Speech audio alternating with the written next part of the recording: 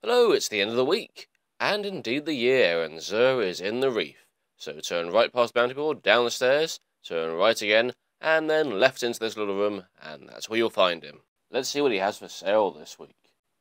First up is an exotic helmet engram for 19 strange coins. Ready to wear armor costs 13 strange coins, and orb-generating titans can pick up Crest of Alpha Lupi. Hunters that want to hide can pick up Don't Touch Me gauntlets. Warlocks who want immediate health, melee, and grenade regeneration on activating their super can grab Apotheosis Veil. Absolutely everyone can pick up Suros Regime, the exotic auto rifle, for 23 strange coins. Over in Curious Department this week, there's Plasma Drive and Stealth Drive to improve speed and durability of your Sparrow for 23 strange coins. A stack of 3 Heavy Metamorphosis can be picked up for 1 strange coin, while a stack of 10 Heavy Metamorphosis can be picked up for 3 strange coins.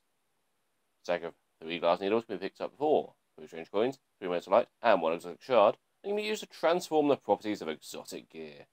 And in Material Exchange, you can swap 2 strange coins for 1 Mote of Light, or 7 strange coins for an exotic shard.